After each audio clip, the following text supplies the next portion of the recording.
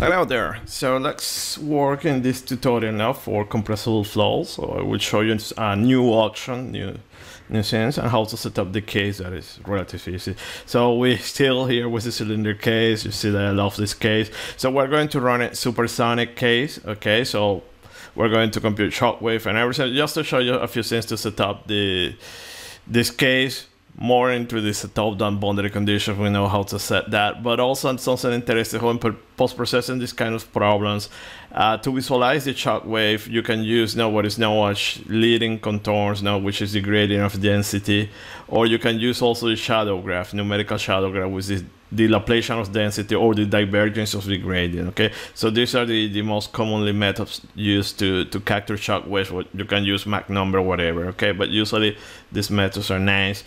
Probably also, instead of working in linear scale, you can use logarithmic scales just to see if it seems better. Any case, to show you that. Then we're going to use the solver drop pimple phone, or the compressible flow, but with transonic corrections. Okay, so maybe we already in tutorial 1 we use it.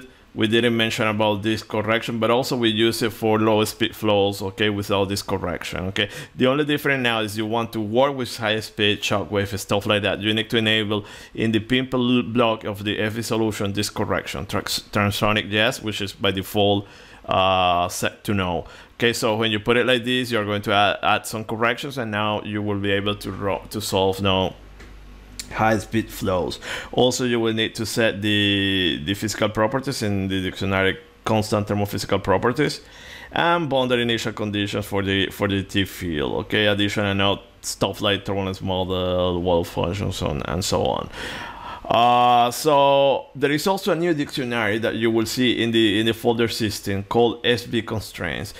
Okay, so these are, let's say that this is still these are source terms. Okay, but they put it now, developers here, specifically in FB constraint. So what you do here is to constrain the variables that you are solving to some values. Okay, in this case, we're constraining these variables to minimum and maximum values, and this is very useful when you are dealing with compressible flows. So for instance, see that we're putting this limit here in the pressure, so using this min factor 0.1, 10, then limit in temperature cannot be more than 1,000 Kelvin and less than 100 Kelvin, and also for velocity magnitude. Okay, so if you're curious, you want to know all the options that you have, here you have the source code. So basically for this limit pressure, what you're doing in this case, you can also define minimum and maximum, and this is helpful now, as I say here, especially during the startup of the simulation to stabilize the solution. These are modifiable,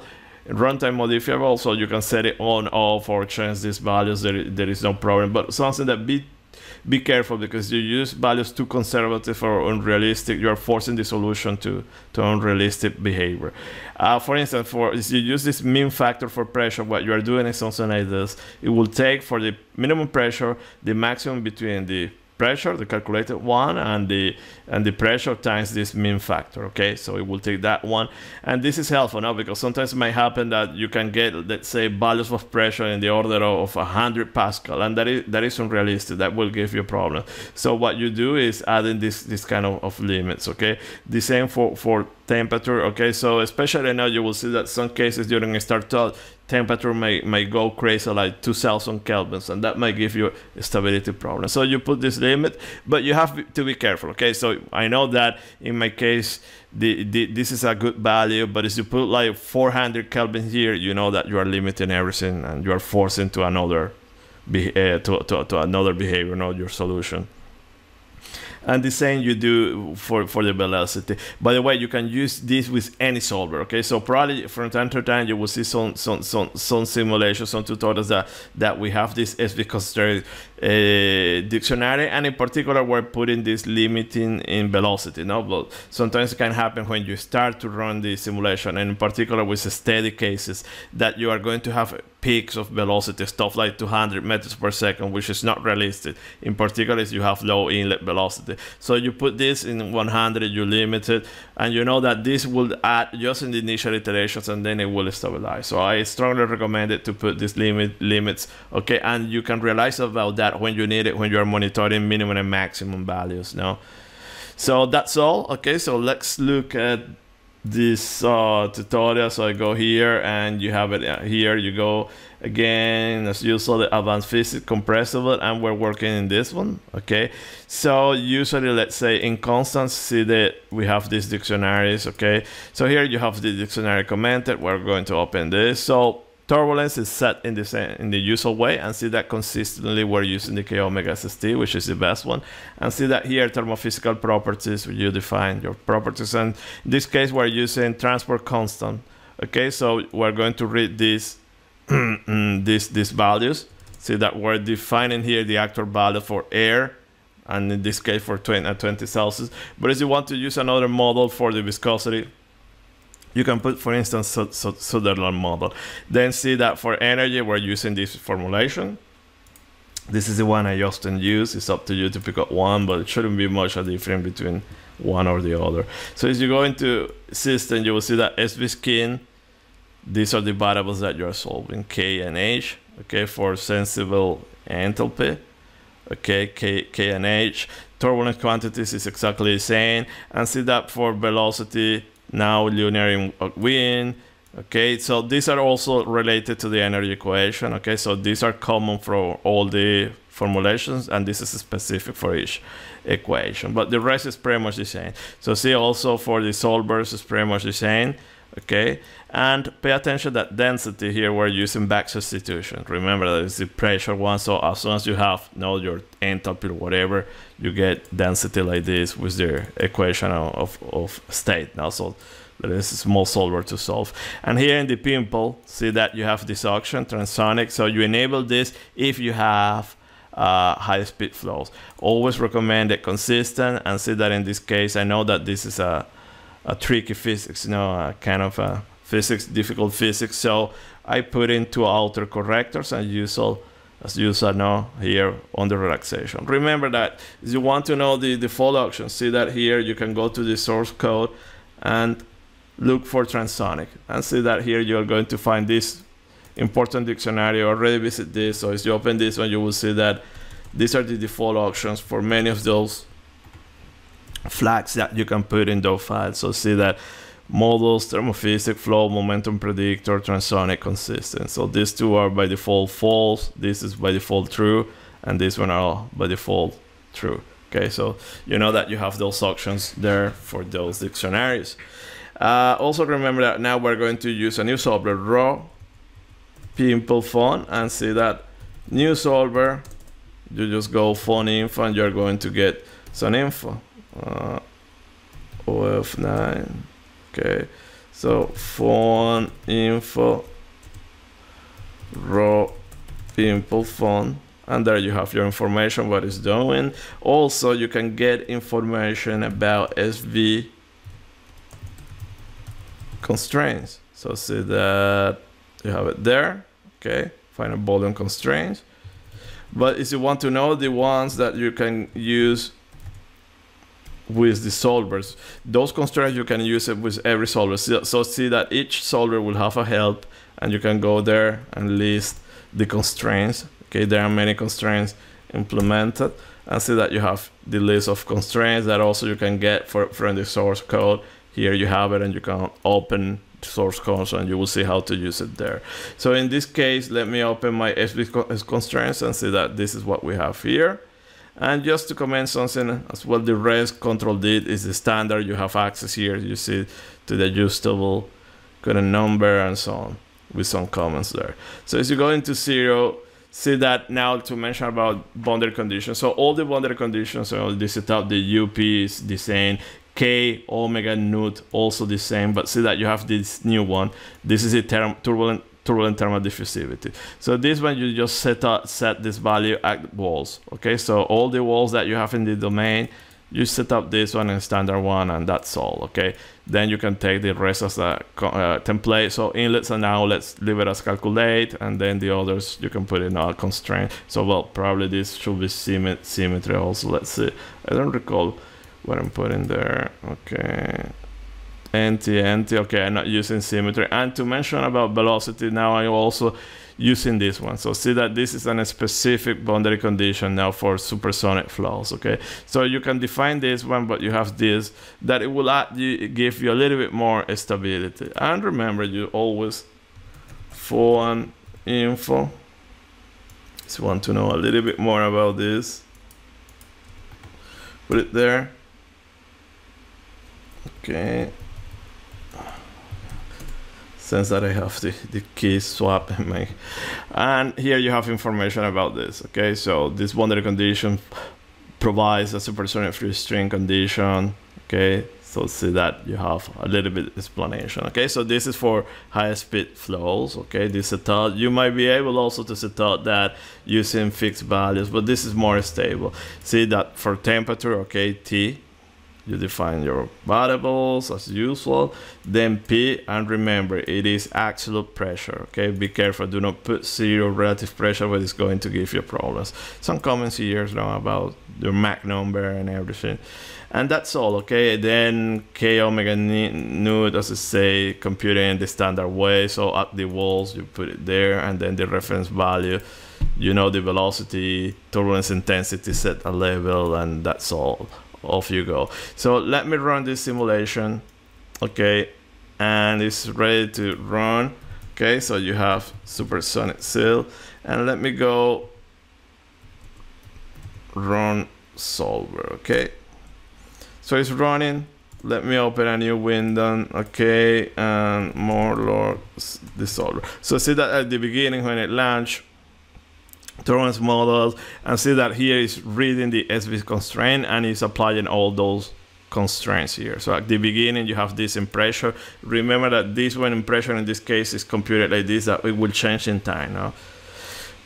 Or you can fix that value, and then your standard your standard output. See that you have my 2 loops there, stabilizing, coefficients, and minimum and maximum. And this is important. I mentioned that always monitor this one, and this is why it's important to monitor this one, because if you see at one point that this temperature goes, I don't know, to 100 Kelvin, you know that there is a problem there. Okay, because for you that might numerically might happen, not due mesh quality, whatever. Okay, so that's why we put that constraint to avoid those scenarios, and you get stability. Okay, so those are some numerical tricks. See that I'm reporting also my viscosity that is constant, so it's okay, and see that also the velocity magnitude. So remember that we put there also a limit, so it cannot exceed 1,000 meters per second. Okay, and that might happen sometimes, no, at the beginning, at the first iterations. Let's see if in this case happens.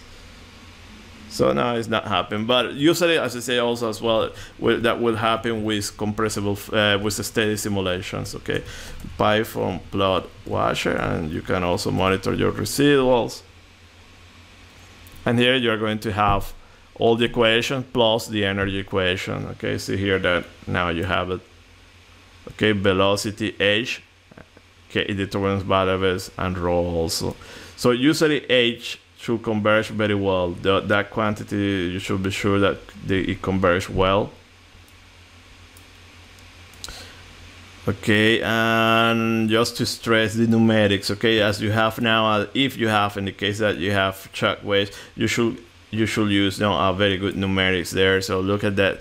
This is the numerics that we're using. Everything linear win, not the strong one. But it might happen also, it might be better to use a TVD like min mod, okay, or Van Leer or Super B, is up to you. But see that we are in all using aggressive grading limiters to avoid oscillations and everything. It might be a good idea to go like this for pressure, just to reduce any diffusion in pressure and forces estimation. Okay, so I also recommend to do that. Okay, and see that every modification that you do will be reflected there in the residuals, and you see there in that residual is reflected. Okay, and let's wait a little bit until this simulation finish. Now it shouldn't be that long. I don't recall the time. Let me open Control Dit. Okay, so it's running up to 0.2, it's almost there. And then if we look at the dictionary, so it's running also in parallel for cores. See that after running, we're doing a posteriori post-processing. Okay, so see that we're computing Mach number, current number, vorticity, and grad U. Okay, also you can compute the gradient, grad rho. to visualize the shock wave or diff grad rho. Okay, so you can add it, you know how to do that, or you can put this online in the function object. It is up to you. And actually, let's see the function object. Yeah, it's over the simulation. So yeah, I just have minimum, maximum, y plus, forces, and yeah, we don't have the function object for grad rho for the leading, but it shouldn't be a problem. So now that you have a solution, okay, it's computing. Okay, here is computing our functions object, and see that what is computing the function objects, that it will recompute now the minimum and maximum now, because you have that p-min factor in this case. So let's launch Paraphone, boom, boom, boom, build int. Okay, and here you access all variables. Okay, so see that you have your Mach number, density. Okay, so see that go to the latest one, and density is usually a good indication now of where you have shock wave, but it might be better now the gradient of density. You have the Mach number, so this case is a Mach number of 2, and then see that you have there, and let me put and see that how it's evolving. Okay. So all the solution that you see, some problems there, where the mesh is not super fine. So you can get a much better mesh, and you're not going to see any more that problem there. It's not a problem, it's just due to the mesh and also the orthogonality that you have there. So let me go here like this, for instance, look at that. You will see that strange behavior here. See precisely where you have no orthogonality, okay?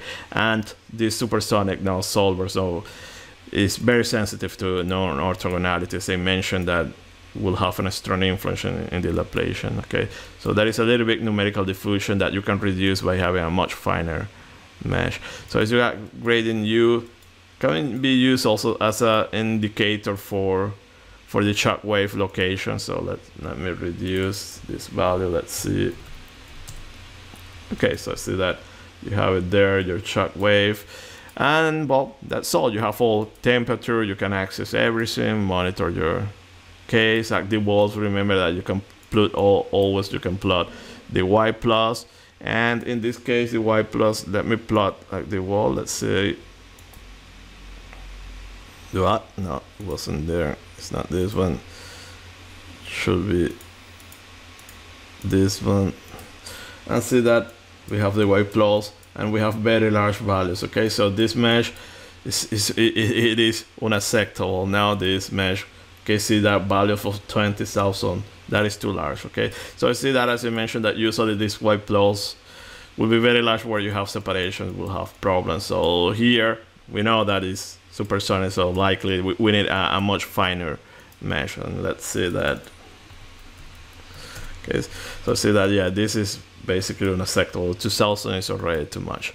So this is all for this case in post-processing. As you see, nothing changed. Okay, as soon as you understand your physics and these dictionaries, and very important, this is the constraints. It's very helpful. Okay, it's not only limited now to compressibles, and I use it a lot. Okay, even in compressible, just to avoid at the beginning of the simulation those jumps.